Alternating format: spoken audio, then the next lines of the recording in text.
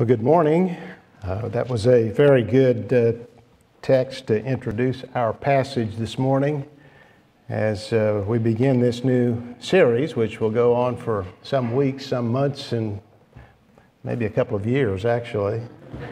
So, hopefully not, well, no, we may enjoy it so much we want to keep going. But we're going to begin it with verses 1 through 5 of chapter 1. Which begins what's called the prologue of the book of John. In the beginning was the Word, and the Word was with God, and the Word was God. He was in the beginning with God. All things came into being through Him, and apart from Him, nothing came into being that has come into being. In Him was life, and the life was the light of men. The light shines in the darkness, and the darkness did not comprehend it. May the Lord bless this reading of His Word and bless our time of studying it together. Let's bow in prayer.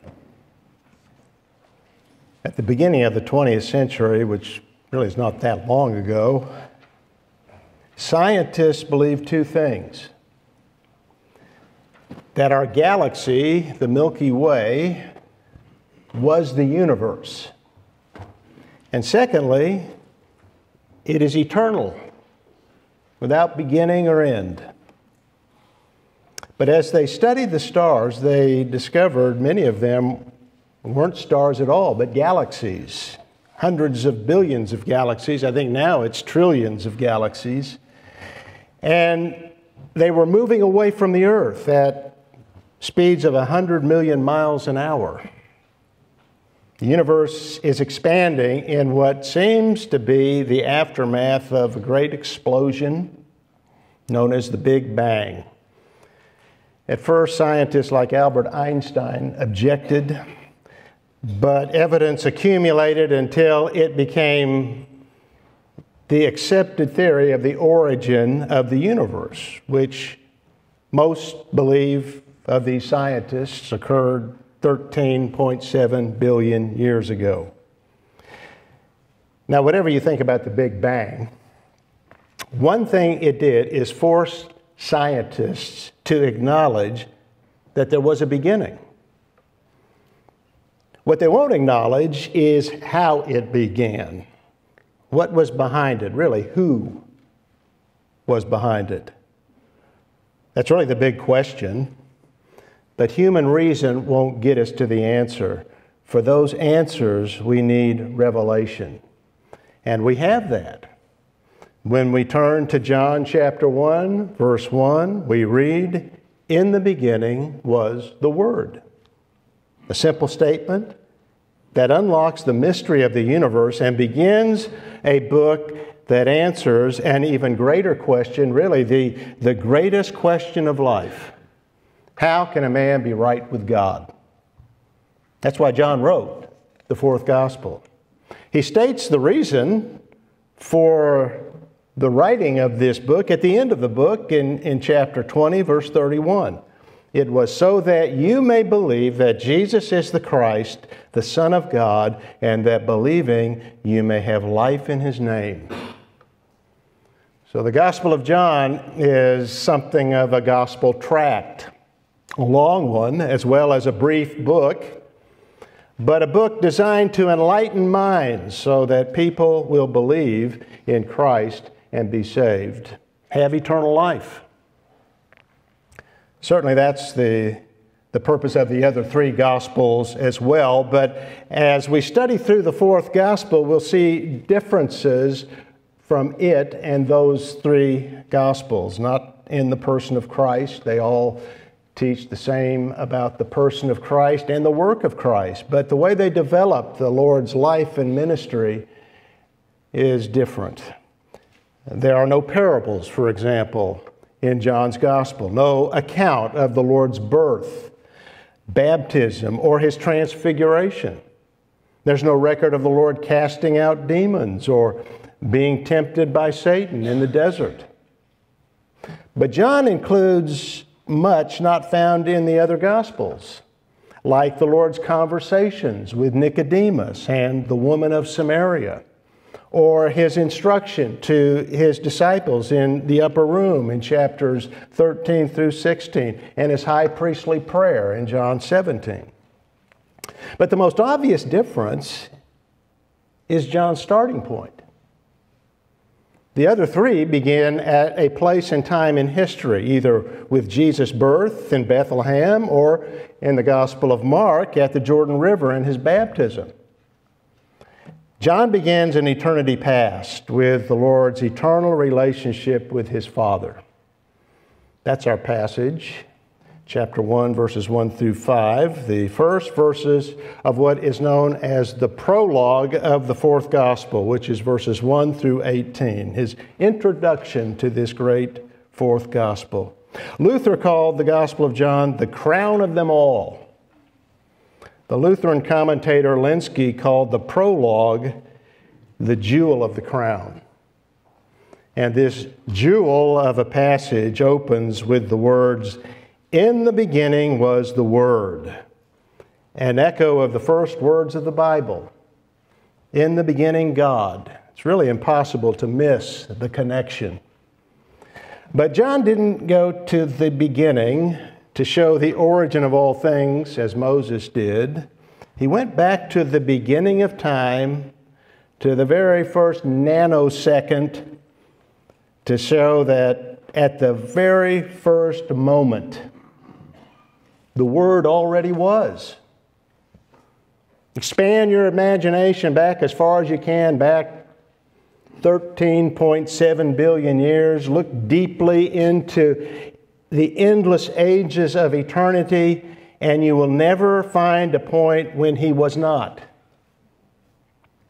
The first statement of John not only answers the question that modern science can't solve, it cuts down a host of heresies, both ancient and modern.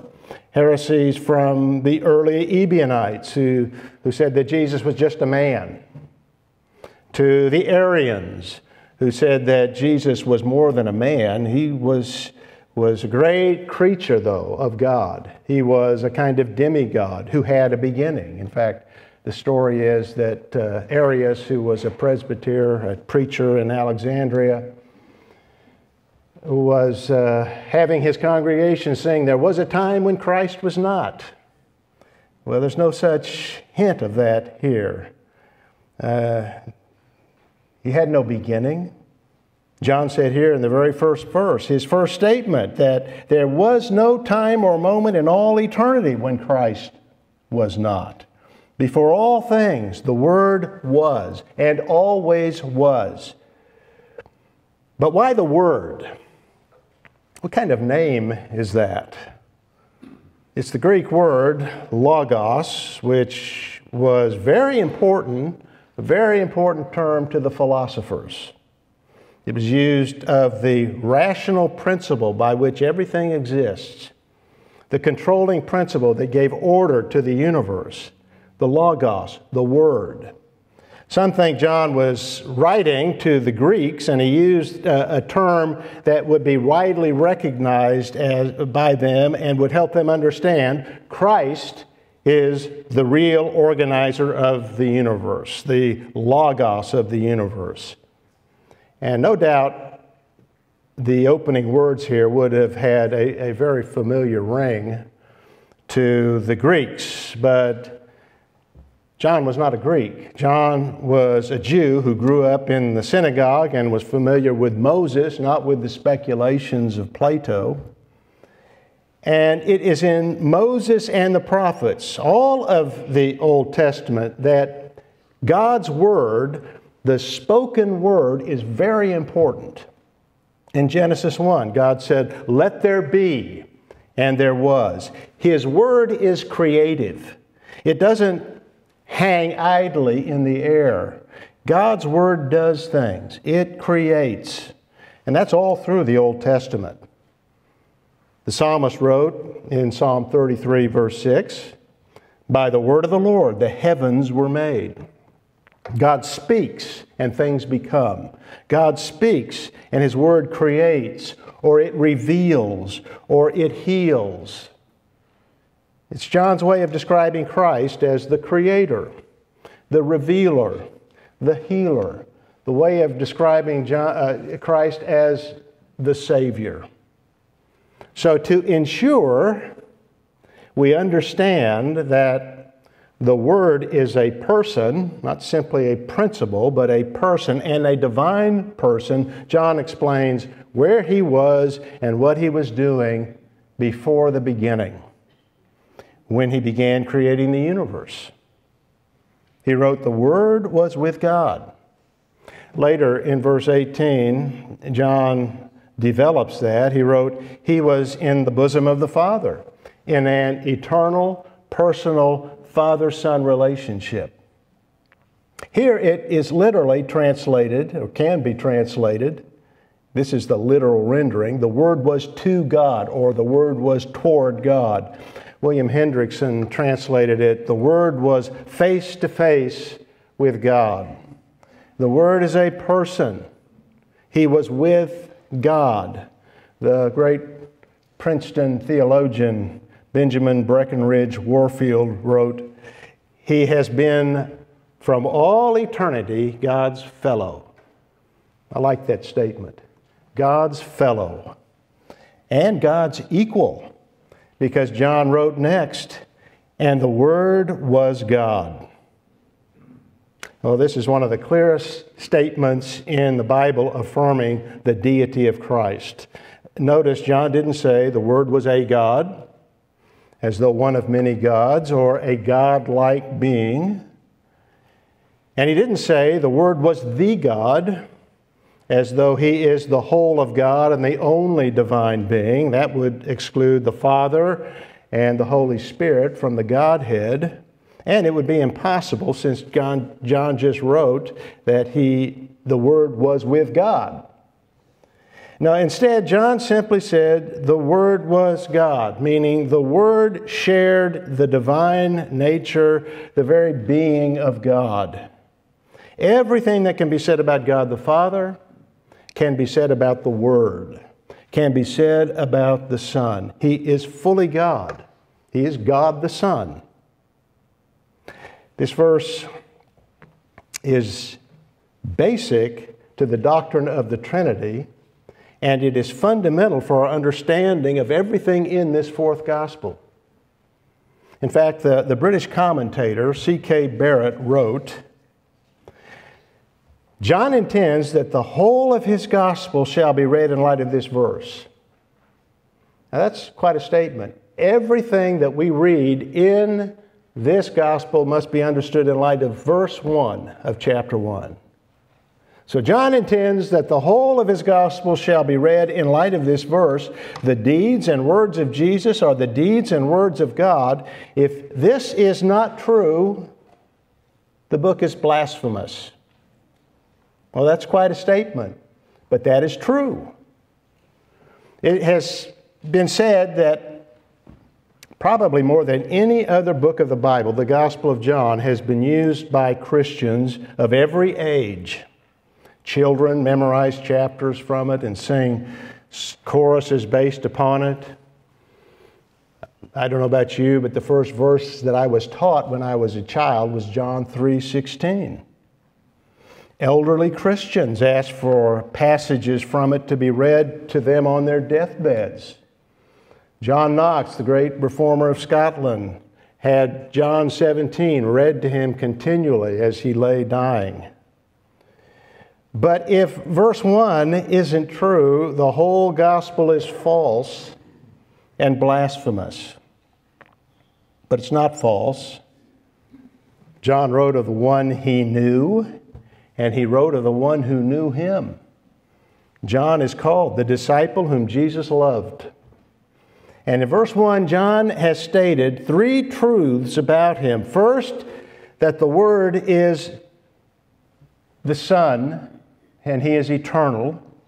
So first, the Son is eternal, and second, He is in close communion with the Father.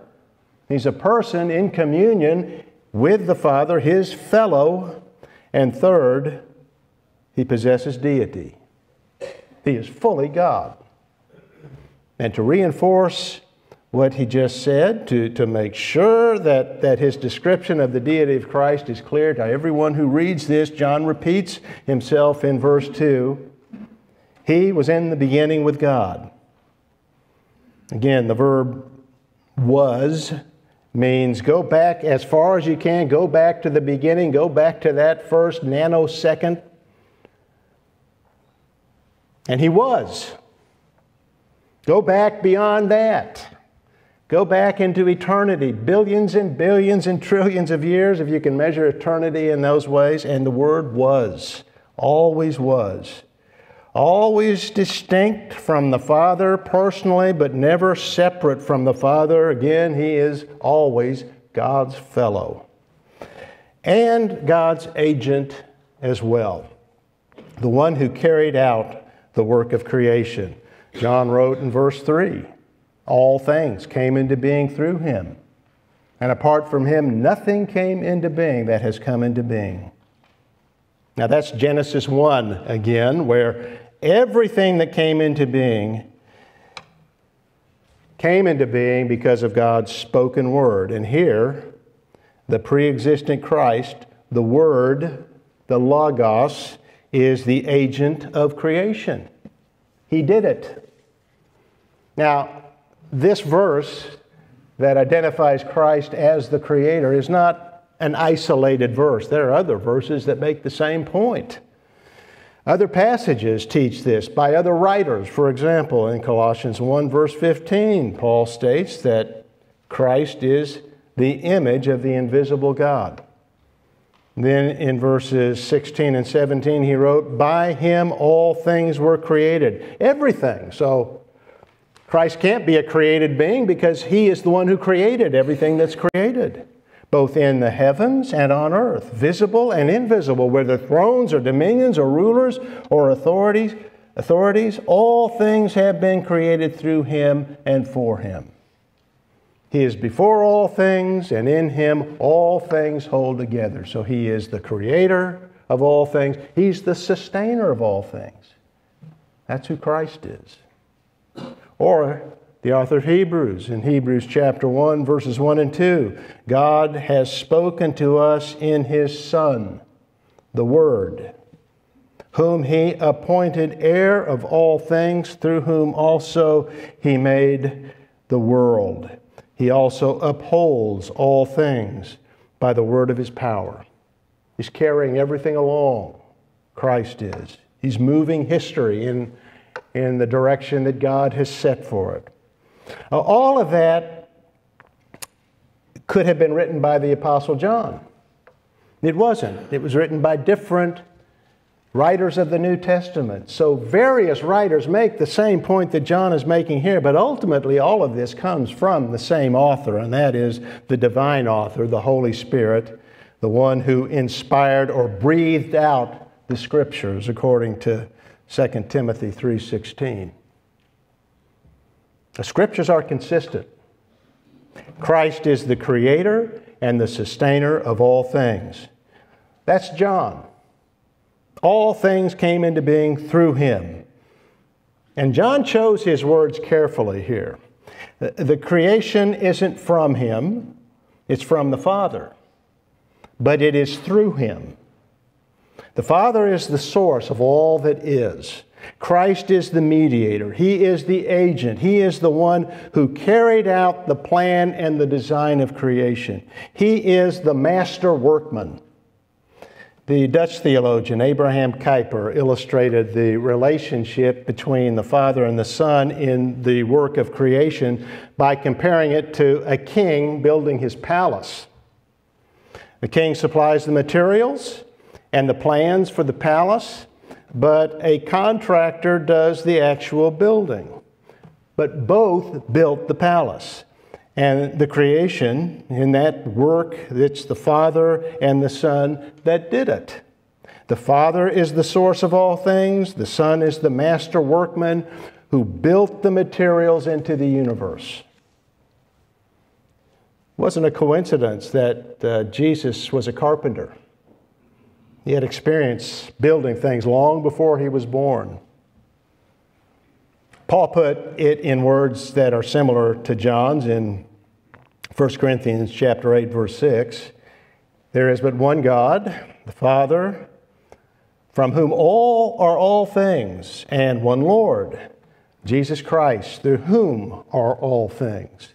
The work of creation is the work of the Godhead, the work of the Father and the Son, and Genesis chapter 1, verse 2 includes the Holy Spirit. And their combined work is suggested in Genesis chapter 1, verse 26, when God said, "Let us make." Arthur Pink wrote, "Man, with all his boasting, is unable to bring into existence a single blade of grass." That's true. That's humbling. That's true, though. For all of man's scientific and technological achievements, he cannot create life in its simplest forms. And we can reproduce life by God's grace, and scientists have lately dangerously cloned animals, but we cannot create an animal or even a bug. That's God's work. And the Word shares in it. But not only does He share in God's work, He shares in God's attributes, in God's nature. We read that in verse 4. In Him was life, and the life was the light of men. We see a progression in John's elaboration of the Word, his explanation of the Word. He moves from Christ's relationship to eternity, to His relationship with God, to His relationship with the creation, and now His relationship with men. Things steadily narrow in the main focus of the gospel, and which is that main focus being God's relationship to mankind. And here John introduces two great themes of his gospel, life and light. Throughout, Christ is the one who brings life, and He's the one who bears light. He is the life bringer and the light bearer. In chapter 8, the Lord says, "I am the light of the world." And then in chapter 9, He heals the blind man. Light enters his eyes and his mind. In chapter 10, the Lord said, "I came that they might have life and might have it abundantly." And then in chapter 11, He raises Lazarus from the dead. In chapter 14, Jesus declares that He is the way and the truth and the life. Truth and life. Light and life.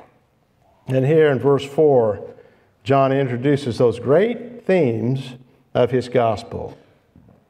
In Him was life, John wrote. It's always in Him. Life didn't begin in Him, didn't become in Him. He has the self-existing life of God, divine life, always. And He dispenses that life here on this blue planet at creation. He did that. He dispensed the life. He continues to do that as the one who sustains this world and this universe. This is the only planet we know of that has life in all of this vast universe. And this place is literally burgeoning with life. But that is only part of John's meaning here. And it's really not the greater part of his meaning. His main interest is spiritual life. It is eternal life. And that's what was in the Word. That's what was in the Christ, in the Son, the life of God. That life, John says, was the light of men. So, He's not only God, the Creator, He's God, the Revealer. He has revealed God in general revelation.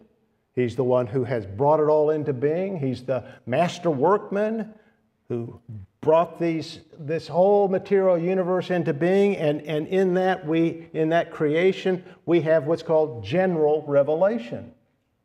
You see the evidence of God. The Scriptures speak of that. Psalm 19, verse 1, the heavens are telling of the glory of God, and their expanse is declaring the work of His hands. No one has an excuse not to believe in the existence of God. The universe declares it. The world around us declares it as well. But that's general. That gives us the knowledge that there is a Creator, but things get more specific in special revelation, which is Scripture, which is the Word of God. And there He has revealed Himself. Christ has revealed Himself and spoken to men in the law and in the types and shadows of the law of Moses. You have that in all of the ceremonies, the altar and the lambs and the sacrifices and all numerous kinds of types and pictures throughout the Old Testament that give revelation of Himself. And through the prophets, Isaiah 53 is one of the great ones that reveals the person and work of Christ. But that revelation that we find in the Old Covenant, in the Old Testament, came in its fullness in the incarnation when He became a man. When, as verse 14 says, the Word became flesh, incarnate, and dwelt among us. That was when the one who knows God the Father made the Father known to man. That's what Jesus said later in John 14, verse 9. He who has seen me has seen the Father. So we can only know God through Christ. He's the one who explains God. If you want to know who God is, study Christ. Study His power. Study His character, His compassion, His love, His profound wisdom. Study Him to know who God is. We learn of the Father through the Son, who is the light of the world and the light of men. But over against the light stands the darkness, and the two cannot coexist. That's what we read next. The light shines in the darkness, John says, and the darkness did not comprehend it or did not overcome it. That statement, again, takes our thoughts back to Genesis 1 and the creation when the world was covered in darkness, and God said, "Let there be light," and there was light. The darkness could not resist. It had to give way to the light. And John used that first scene of the world's material condition, shrouded in darkness, literal material darkness, to illustrate the spiritual condition of the world into which Christ came, the world of men. Light and darkness in John have very significant meaning, moral and spiritual meaning. Darkness is not only the absence of light, it is positive evil. And light is more than knowledge. It is revelation, the revelation of God, the revelation of salvation. Christ brought that revelation into the world that was in darkness, which suggests conflict. And we read about conflict all through this gospel, rebellion. And it points to the hostility of men, which we see Christ facing all through the fourth gospel, all through all of the gospels. He's perfect. His words are truth. They expose men's imperfections. And they saw how far short of righteousness they fell, how unclean they were, and they reacted. But John wrote, the darkness did not comprehend it or overcome it. It could be that this word could be either one of those meanings. In fact, some suggest that it is intended to be taken in both ways. Did not comprehend it, because men did not comprehend who He was, and did not overcome it. So they may have both senses about it, but I think that if we're going to look for a single meaning, to my mind at least, of the two, overcome best fits the context. the world tried to overcome him. It killed him. It put him to death. But he overcame that darkness. He overcame it by destroying sin for his people and then overcoming death itself in the resurrection to shine out even brighter today than he shone in his own day.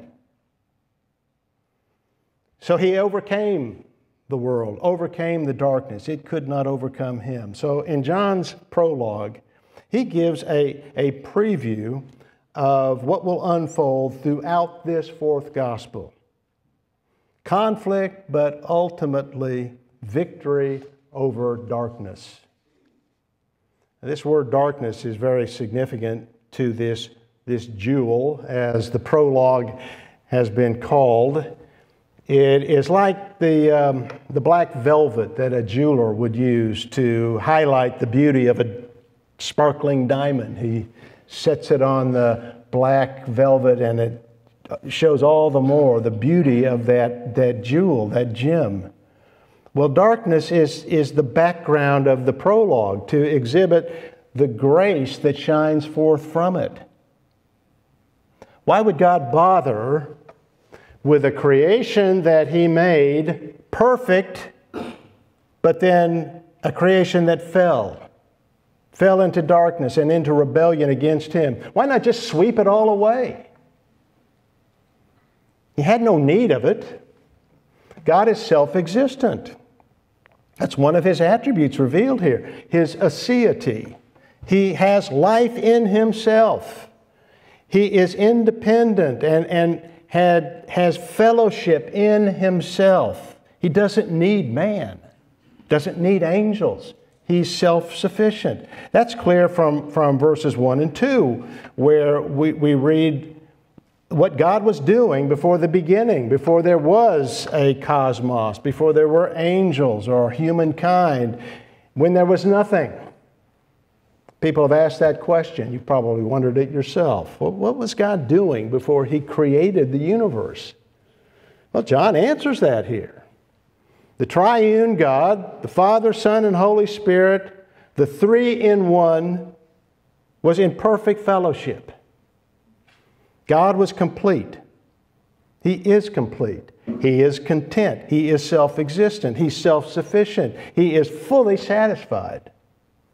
And yet, He not only created this vast, glorious universe that really, for all of its many, many galaxies and light years of distance, is really no more than a speck of dust to Him.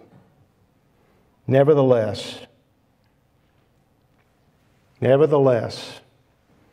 He chose to redeem it in its fallen condition, in its ruined estate. Why? Well, that's grace. That's unmerited favor. That's undeserved blessing. Grace. And we experienced that grace when He redeemed us. When the light of Christ shone into the darkness of our hearts to give us understanding and new birth. And make us light bearers in this dark world. That's what we are, and so that's what we are to be. That's how we are to function. And that light is certainly needed in our age. Well, it's been needed in every age from the beginning, since the fall of mankind.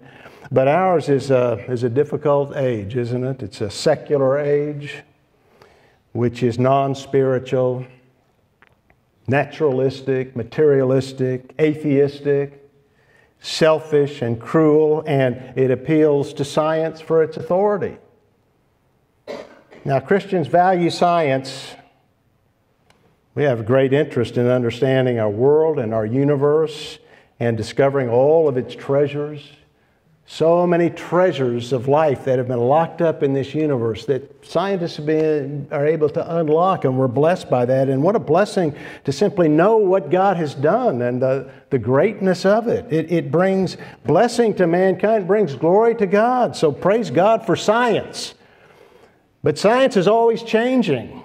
It's not a certain discipline. It's always being corrected and correcting itself. And it can't answer the greatest questions, those of man's origin and man's destiny. Who am I? What am I? Why am I here? Where am I going? Science doesn't answer those questions. Robert Jastrow admitted that. He was a physicist, worked for NASA, wrote a book, a very interesting book, back in the early 90s, the title God and the Astronomers. It's somewhat dated now, but still a very helpful book. He was an agnostic, but interested in the first cause of the universe. He ended his book in a way that I think many scientists wouldn't. He wrote, "At this moment, it seems as though science will never be able to raise the curtain on the mystery of creation. For the scientist who has lived by his faith in the power of reason, the story ends like a bad dream. He has scaled the mountains of ignorance. He is about to conquer the highest peak. As he pulls himself over the final rock, he's greeted by a band of theologians who have been sitting there for centuries." And I would add, those theologians would say to the scientist, "In the beginning was the Word." That truth unlocks the mysteries that scientists and their theories will never explain. What this jewel of a prologue reveals is life did not originate by chance. It's not only material. It's not meaningless. We are all creatures of the Creator, who is pure and good, who is the source of all life and truth. People, men and women, will only be frustrated in life, striving for more and more, but finding less and less, living with uncertainty, living without peace, living, as the author of Hebrews said, as slaves to the fear of death, until they bow to the truth of this book, of this prologue, of these first 5 verses. Augustine put it well in that famous prayer on the first page of his Confessions. "You have made us for yourself, and our heart is restless until it rests in you." You who have found rest in Him are really the most blessed people in the universe. You have made that void empty through coming to Christ. He has done that. He's come to you. That's grace. He's shown His light into the darkness of your heart so that you have found rest in Him. That is blessing, and it's eternal blessing. You know the one true God who is light and who gives understanding and gives us wisdom on how to live every day of our life and for what reason to live. Well, the more we draw near to Him through His Word and through prayer, the more we will enjoy His life and the more we will live to His glory. And really, that is the purpose of it all. That's why we're here. As the Catechism put it, we're here. Man's chief end is to glorify God and enjoy Him forever. May God help us to do that. And you who have not come to Him, may God open your eyes to the truth, the reality that this universe is not impersonal. It's God's creation. He rules it, and the darkness cannot overcome Him. Come out of darkness. Come to the light. Come to Christ. Trust in Him. Trust in His death on the cross that cleanses us from all our sin and guilt, that pays our debt in full, and has gained forgiveness for us and life, eternal life. May God help you to do that. And may we all live to the glory of our Savior. It's a glorious way to begin a great study in the book of John, the 4th Gospel. Let's end with a hymn. Let's stand and sing hymn number 9 in the Songs of Praise book. Come, behold the wondrous mystery, and then remain standing for the benediction. Hymn number 9. Father, what a great hope that is. And it's our real hope. Because light and life are in Him, and we are in Him through faith, and we have His life. We have forgiveness, we have redemption, and someday we'll have the resurrection. And when He comes, everything will be put right. That's our glorious hope. We have it because of your grace. Thank you for your Son, for sending Him into this world. Thank you for the blessings we have in Him. Now the Lord bless you and keep you. The Lord make His face shine on you and be gracious to you. The Lord lift up His countenance on you and give you peace. In Christ's name, amen.